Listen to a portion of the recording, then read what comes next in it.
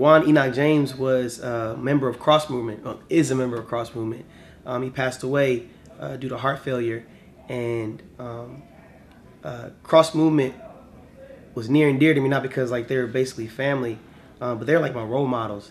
I grew up watching them in and out the house, and just grew up watching them just literally like change lives and do ministry and preach the gospel in so many different avenues and so many different places. And Enoch was a major part of that core. And upon hearing about his death, I was definitely hurt, but also encouraged, because knowing that he finished well. You know, he definitely did a lot of work for the kingdom. And he had a song called Real.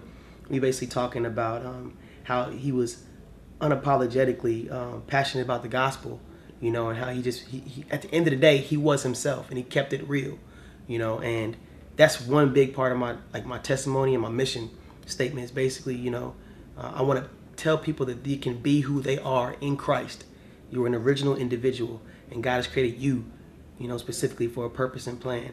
And you must follow that purpose and plan. And no one else has that purpose and plan, because it's your purpose and plan for your life. And so when I heard the song Real, I mean, it resonated so well with me. I felt I had the unction to revive that spirit and just like, you know, redo it, you know, kind of remix it in that fashion. So I took a sample of a couple bars he spit, you know. He's like, it's like cause and effect, how I got them all in a sweat. Excuse me for tooting my own horn, but I'm as raw as it gets. Oh, guess I'm not gospel because I'm bragging over beats. You want to see a humble dude? Peep me in the streets, you know. And it's basically like, okay, I resonate so much with that, because when you're called to be someone who's the form of like a humble beast, you know what I'm saying? Like you're doing something in the aspect of battle rap, and it's like, man, you got these crazy bars, and people are like, oh man, like this dude is all about himself, or he's cocky. It's like, nah, man, if you really want to see what I'm about,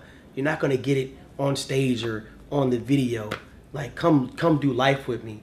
You know what I'm saying? Like, and that's one thing he was saying in that song. And so when I wrote the song, it's kind of like in an R&B fashion, and real smooth. Like I didn't want to make like a turn up song, because I really just wanted people like to really vibe with the message. You know what I'm saying? Just like being who you are and keeping it real. You know, and that's one thing I really wanted to honor within Enoch's life, is that he really did that. And so it's kind of like not a memorial song, but like a celebration song.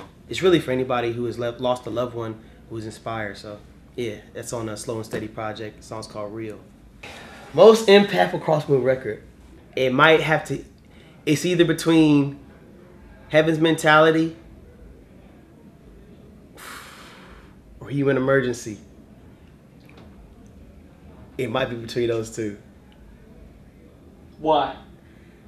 So for me, a lot of times projects aren't my favorites because of the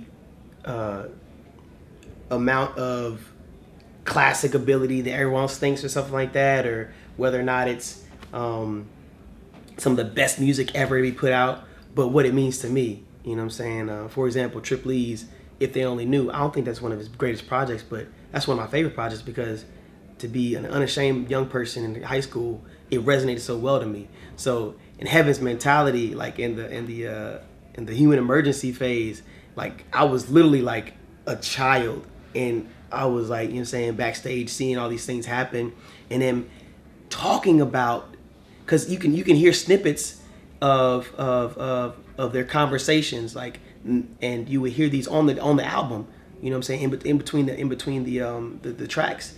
And I remember as a child seeing those conversations happen about theology, about ministry, and I mean, of course, as a youngin', you know what I'm saying, I didn't understand it as a jit, you know what I'm saying, because like it was stuff that was like meat and weighty. But looking back on that, I'm like, man, I go back to those albums occasionally. I'm like, man, they were on to something, man. And like the foundations of Christian hip hop are so rich, man.